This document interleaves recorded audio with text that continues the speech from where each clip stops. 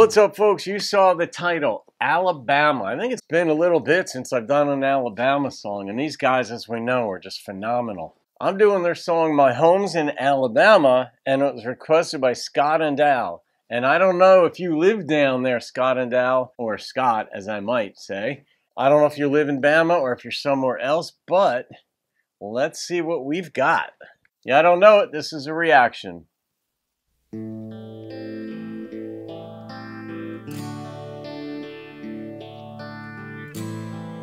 Oh, that's a long one.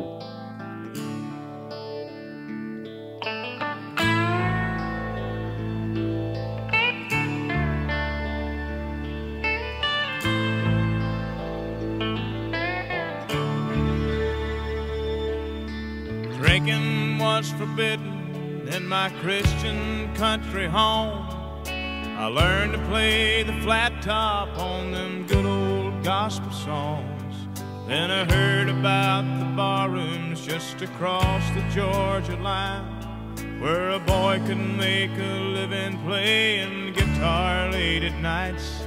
Had to learn about the ladies, too young to understand why the young girls fall in love with the boys in the band.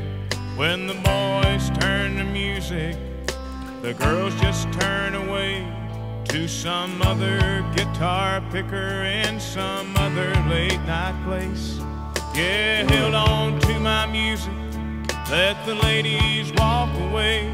Took my songs and dreams to Nashville, then I moved on to L.A. Up to New York City, all across the USA. I've lost so much of me, but there's enough of me to say that my home's in Alabama.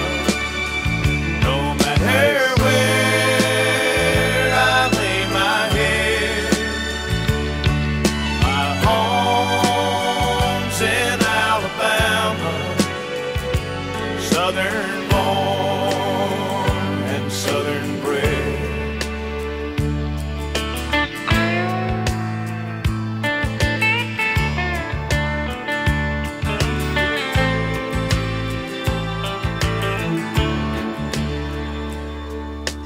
What keeps me going, I don't really know. Can't be the money, Lord knows I'm always broke. Could it be the satisfaction of being understood, when the people really love you and let you know when it's good? Oh, I'll speak my southern English as natural as I please. I'm in the heart of Dixie, Dixie's in the heart of me. And someday when I make it, when luck finds a way, somewhere high on Lookout Mountain, I'll just smile with pride and say that my home's in Alabama. No matter where I lay my head, my home's in Alabama.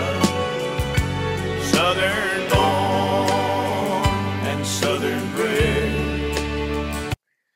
Did this go to, was this one of their #1 hits? Because I think they've had something like 40 or 45 #1 hits, something like that. Did this get there? It's a long song, so I can't imagine it got a lot of radio time. But on, you know, southern stations, it absolutely would have gotten play, certainly in Alabama. I don't know, there's some really nice details in terms of phrases in here, too. Southern born and southern bred. Southern born and southern bred.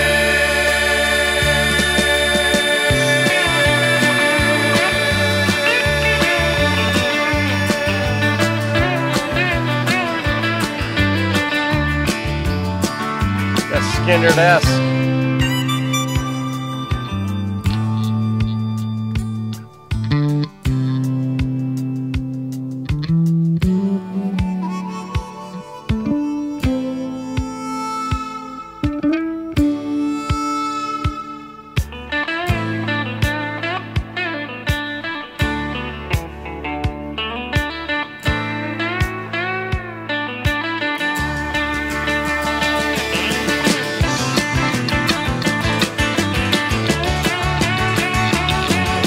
Hatchetfield.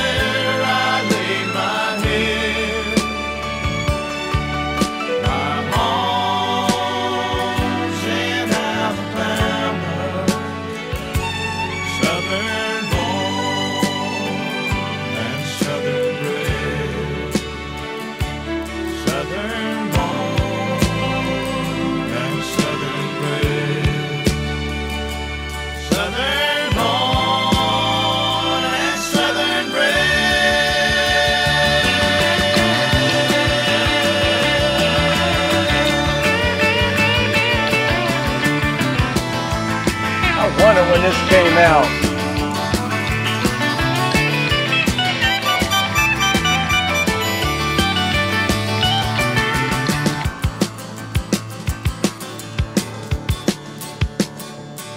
got like tinges of the Outlaws, Molly Hatchet.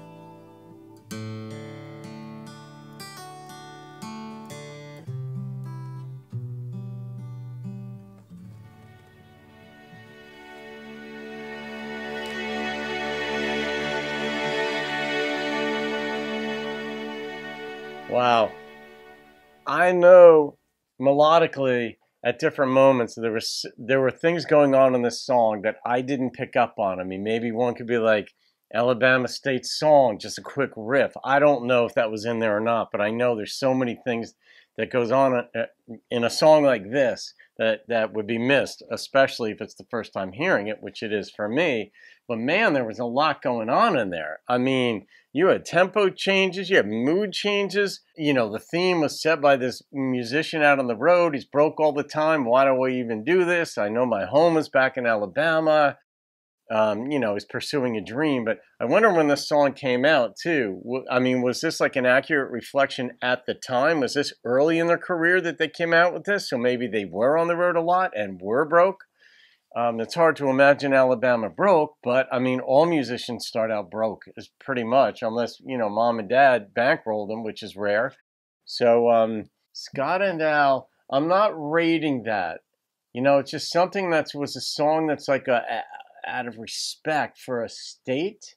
I don't do patriotic. I don't rate patriotic songs. This was not patriotic in terms of the United States, but in terms of their own state. You know, I don't rate songs in honor of another person too. So this sort of like is in that territory. So I'm going to leave it be, but you guys can leave your comment. You can rate it if you want. Some folks from BAM, I'm sure, will rate it a 10.